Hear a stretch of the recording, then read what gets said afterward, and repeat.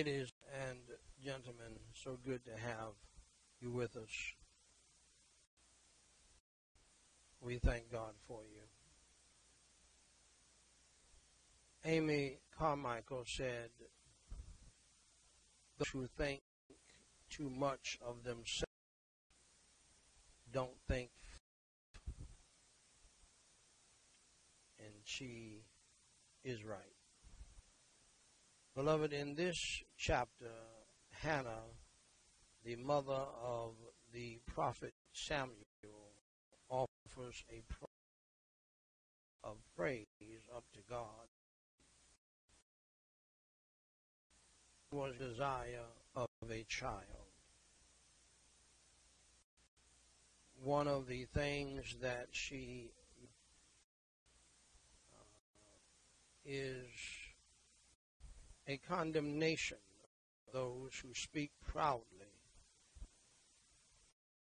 against God and against others. And there are many like that in the world.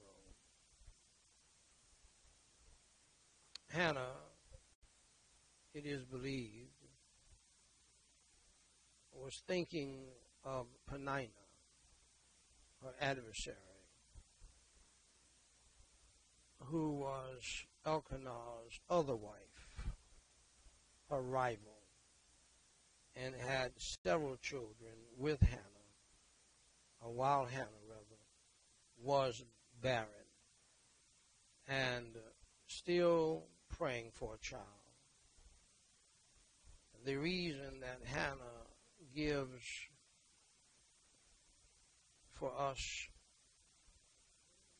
the truth for us to remain humble and reject pride and arrogancy is the judge of our actions, because God is the judge of our actions. Allow me to repeat that in your hearing. The reason that Hannah gives for us to remain humble and reject pride and arrogancy is because God is the judge of our actions, and God is the one who has the power to change a situation that would slap your pride, and as in this case, now God has answered Hannah's prayers, and not only that, gave her a son who would become one of the great servants. By humans, they may think that we have something to be proud of. Oftentimes, people who are doing the judging are proud and arrogant. And God will humble ourselves. This is in the Bible from Genesis to Revelation. In fact, quite often around here is we ourselves pray, seek God's face, turn from our wicked ways.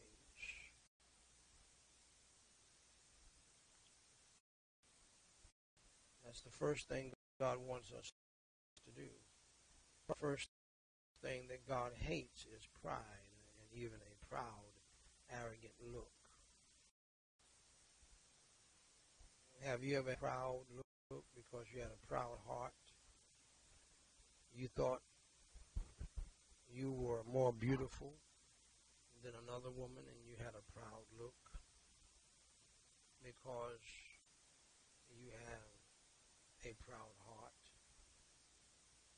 You were driving a better car than one man, and you picked him, or you stopped at the light and you looked at his car and you had a proud look, knowing that, thinking that your car was better.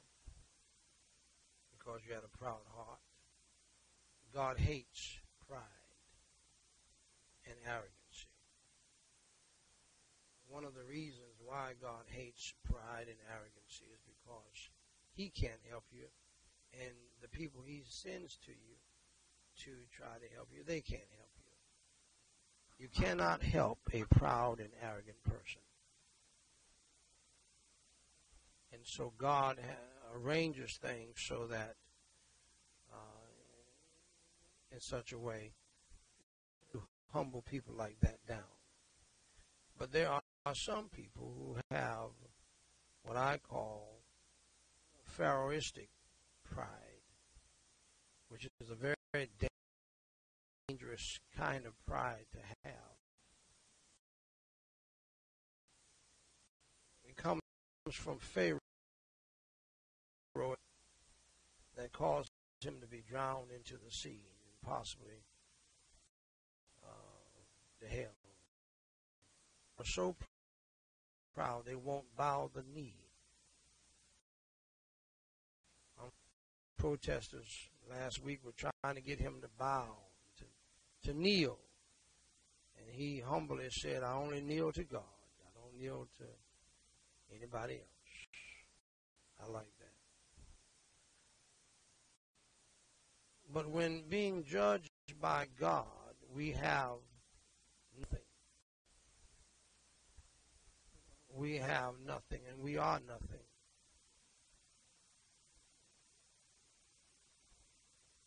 And nobody knows that better than God. We are nothing without God. We have nothing without God. The Bible says even our best deeds, when we are in our best state, are like fish in the host of God. Hannah emphasizes the power of God as she describes his ability to break the strong and lift up the weak. And God is in that business of humbling people down and lifting the humble up. He does it all the time. And you have no control over it. There are people right now in the world who are baffled at how did he get up there? Who is he? Why does he have so much power, so much influence? How does she get up there? She doesn't even have a degree like I do. She's not as pretty like I do. I think there's a song out there that talks about pride in this way. Titled, I believe, Don't You Wish You Were Hot Like Me? Very popular song among the young people. And some old people, sad to say. Don't you wish you were hot like me? It's pride, arrogancy. The power of God is another reason for us to be humble. When we see his might, we should realize that we are not so important. Isn't that right? We have no might compared to what God has. We think we do. We think we're somebody. Little puny men and women. We think we're all that in a bag of chips and a Coke. And we're nothing compared to God. Dr. David Guzik said, Hannah wisely told the proud to talk no more and to let no arrogance come from their mouth, to be quiet. Pride can be expressed in many ways. One of the ways is attitude. There are many people who have attitude of, you can't tell me anything, I know more than you, I'm smarter than you, I'm prettier than you, I got more than you, I have more education than you do. And that's what's behind. You know what's behind the racism in America? Pride, arrogancy. Black folks thinking they're better than whites. White folks thinking they're better than blacks. They've heard lies. They've felt lies. And they have believed lies.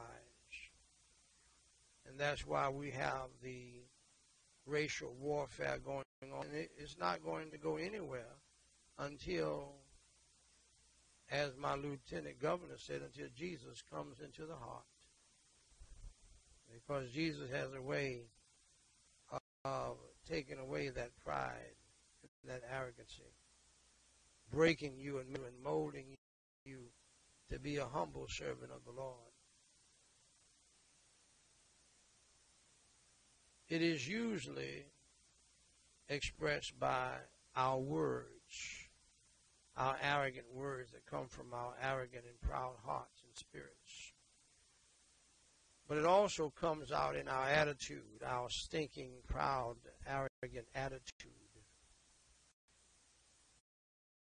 We have a proud attitude. Nobody can tell us. Nobody can help us. Frustrated, get mad when somebody tries to point out in our lives. It's pride. Somebody is trying to tell us something on how to do something better, and we react immediately with pride. And some people have this sin very bad. I mean, you can't tell them anything. If you try to tell them that will help them, they won't listen. Have you ever been around people like this? It's a demonic spirit. It is a demonic spirit from hell itself. Have you ever been around somebody like that? Even when you do something nice for them, you do something good for them, they're proud and arrogant about it. Have you ever met somebody so proud? They love something, they don't want it, they won't eat it, they won't have it. That's not only demonic, that's dumb. There's some people who are not wise, and then there's some who are not wise or smart. They're proud and they're arrogant. And I want to tell you something, folks. Pride, proud and arrogant makes you look very dumb and very ignorant. You think that in your pride you're all that, but you look dumb, look ignorant to other people. It's just like people who are racist. The people around you, white and black, if they know you are a racist and you asking people questions about why do you put Black Lives Matter and so forth and so on, they look at you like you're dumb, you're stupid, you're ignorant.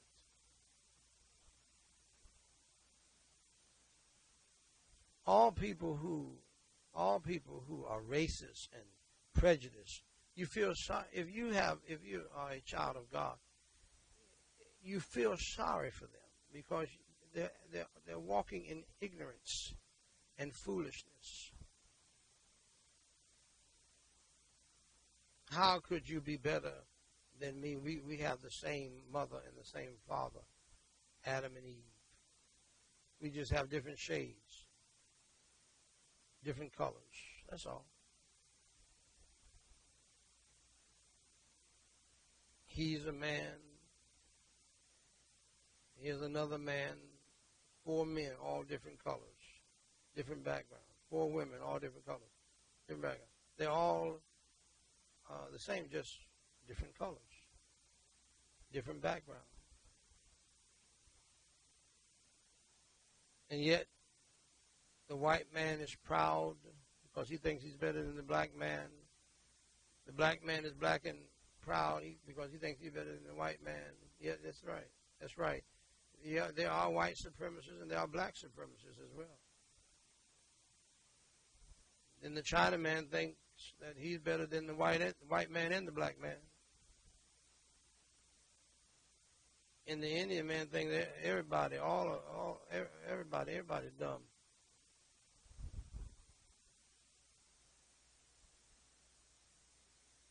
And that they're better than everybody. And that makes us all look very stupid. Pride makes you look very stupid and very dumb to any smart person. Arrogancy. It would be better if proud people just did not talk so much, knowing that the Lord is the God of knowledge, according to Hannah. Knowing that the Lord is the God of knowledge is the best reason to forsake our pride, our arrogancy. Next to God, we know nothing. He knows us. He knows everything. And by Him, actions are weighed. We should be humble before God because He knows how to humble the proud. And if you don't humble yourself, God knows how to humble you. Have you ever been humbled by God before? It's not a fun experience.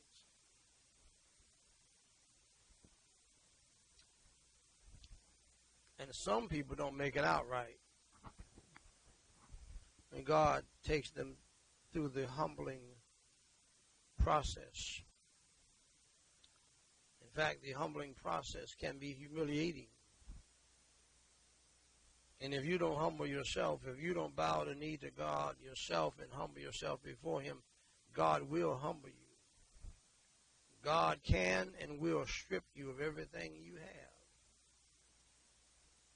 Family members, friends, money, house, car, whatever you think you're proud about, He'll take it all and strip you down to nothing. Because He wants you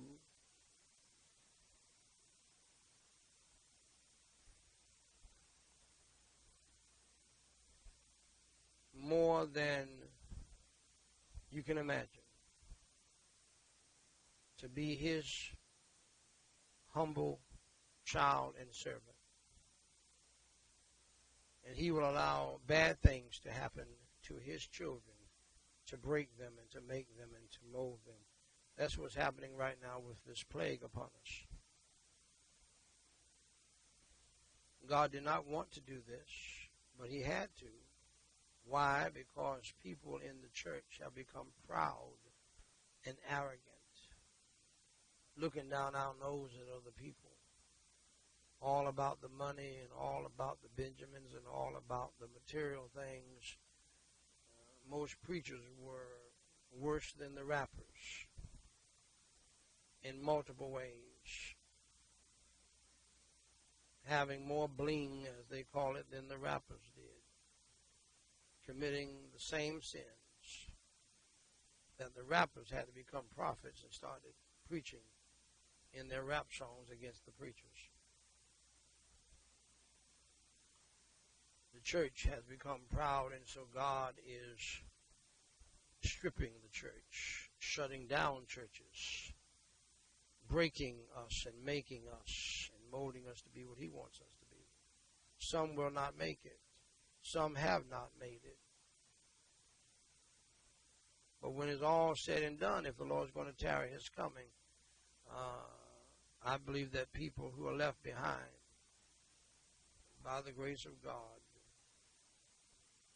will understand that God is nobody to play with, and they'll be more humble.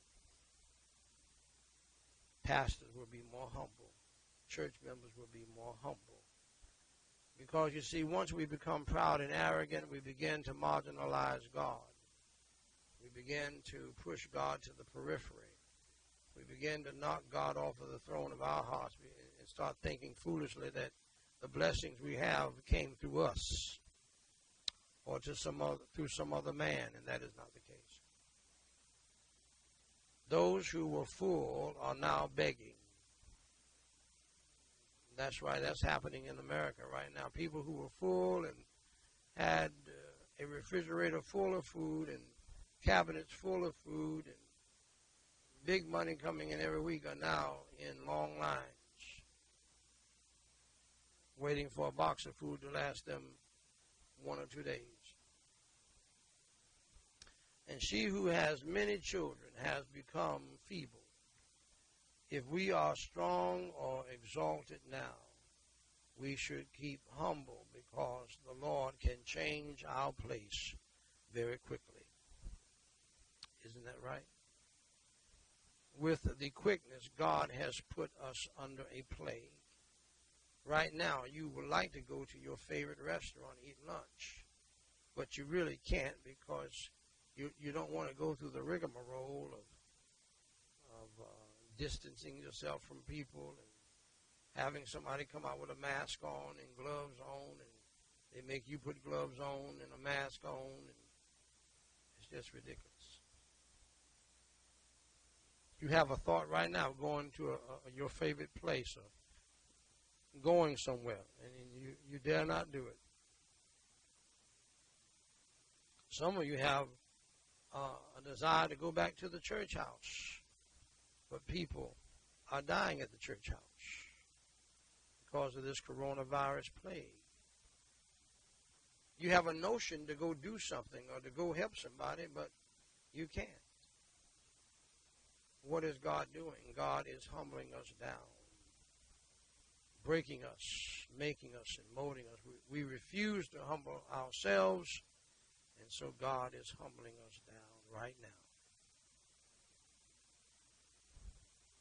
We should be humble before God because He knows how to exalt the weak. If we are weak or in a low state, a low place, now we should wait humbly before our God and let Him lift us up. God has the power to humble down the proud, and God has the power to lift up the humble. That's in the Old Testament and in the New Testament. Instead of speaking proud and arrogant words, we should follow the words of Hannah and recognize that we are found unworthy in the scales of God, and we should stay humble and faithful and avoid being proud and arrogant. Dear friend, if you struggle with pride, take this passage to heart and take heed to it the next time you face that temptation. Humble yourself down, and God will lift you up. Let's pray. Holy Father God, we praise you and we thank you for this Bible lesson today. Lord, help all of us to humble down before you, to pray, to seek your face, to turn from our wicked ways. As your believing people, grant us your grace and the power of your Holy Spirit to do it. And Lord, we pray that you would save those who are lost, and some who are very proud, who don't want to hear it out, hear the gospel, because they think they can work their way to heaven. Lord, help them to be humble today and to realize that they must believe on the Lord Jesus Christ, who paid their sin debt. Help them to be humble and to believe on Christ and be saved today. In Jesus Christ's name we pray and forsake. Amen.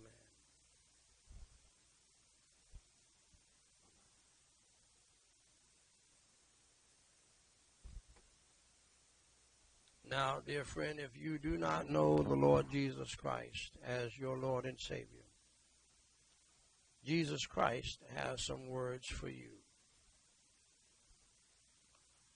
He said in John 3:16, "For God so loved the world that he gave his only begotten Son, Jesus Christ, that whosoever believeth in him should not perish, but have everlasting life." Dear friend, notice the words of Jesus Christ. God so loved the world. God chose to love you and me, even though we are unlovable, even though we have sinned against God. and have been counted as enemies of God. God so loved the world. If you're in this world, dear friend, God loves you. God so loved the world that he gave his only begotten Son. Jesus Christ is speaking of himself. Jesus Christ suffered, bled, and died on the cross for all of our sins. He was buried and rose on the third day. Have you ever met him? Have you ever believed on him? Have you ever trusted him as Savior? Because the rest of the verse says that whosoever believeth in him. Do you remember a time where you believed in him? We're not talking about the day you joined the church. We're not talking about the day you got baptized. Those things are good, but they will not save your soul from hell. You must believe in your heart in the Lord Jesus Christ. It does not matter whether your mother is saved or a Christian. It does not matter whether your father is saved or a Christian. And they're good church-going people. You must believe in the Lord Jesus Christ in your heart for yourself. The word believeth means to trust in, to have faith in, to rely on, to depend upon. You can depend on Jesus. You can rely on him. You can have faith in him. You can trust him. That's all you need to do to be saved according to the words of Jesus. The next phrase is should not perish. If you believe on the Lord Jesus Christ today, you will not perish in that awful place called hell, where you will suffer eternal death and torment forever, but have rather everlasting life. If you believe in the Lord Jesus Christ today, you can have everlasting life in heaven. No, you cannot work for it. No, you cannot pay money for it. You don't have enough money. There's not enough money in the world to pay for this salvation. Never has been. No, you cannot serve in the church for it. None of these things can save you. Only belief. Only faith in Jesus Christ. Give him your heart. Believe on the Lord Jesus Christ today. And pray and ask him to save your soul. Romans 10:9 and 13 says that if thou shalt confess with thy mouth the Lord Jesus, and shalt believe in thine heart that God hath raised him from the dead, you shalt be saved. For whosoever shall call upon the name of the Lord shall be saved. Saved from what? Saved from hell. Saved to what? Saved to heaven, to be with God. Dear friend, if you're willing to believe on the Lord Jesus Christ, if you're willing to believe in the Lord Jesus Christ and pray, call on his name, and ask him to save you, I assure you that he'll save you today. And on the calling part, the prayer part, I'll be glad to lead you in the prayer since you have never done it before. Somebody led me in the prayer, and I've led many others to Christ in prayer. You just make sure you believe in your heart in the Lord Jesus Christ, that he died for your sins, was buried, and rose on the third day, early one Sunday morning. Follow me in prayer. This is called the sinner's prayer.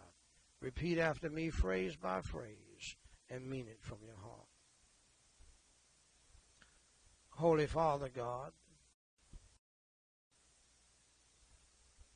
I acknowledge that I am a sinner. I admit that I have sinned against you. I admit that I have broken commandments.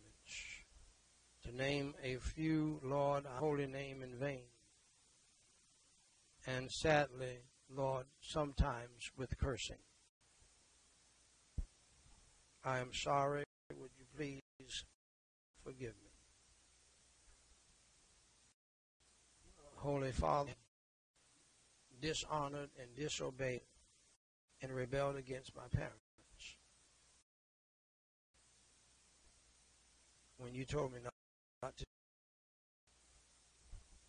Holy Father God, I have coveted in my after people and things.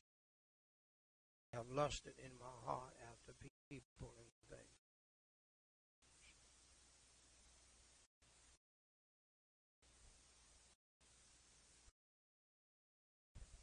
Holy Father God, I lied before.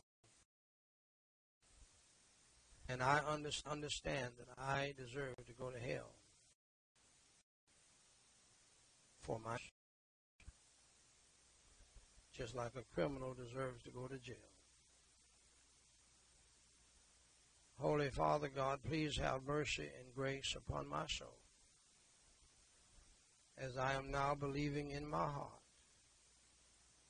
in your Holy Son, Jesus Christ, who suffered, bled, and died on the cross for my sins, who paid my sin debt